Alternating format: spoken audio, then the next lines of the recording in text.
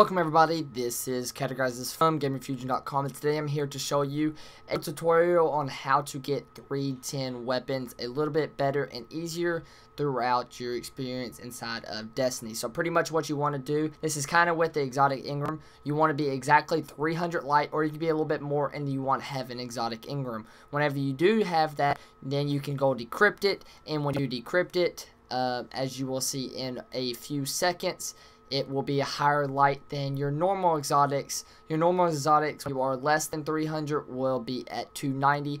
But when you are at level 300 and above, the weapon will be at 310. This also works for armor.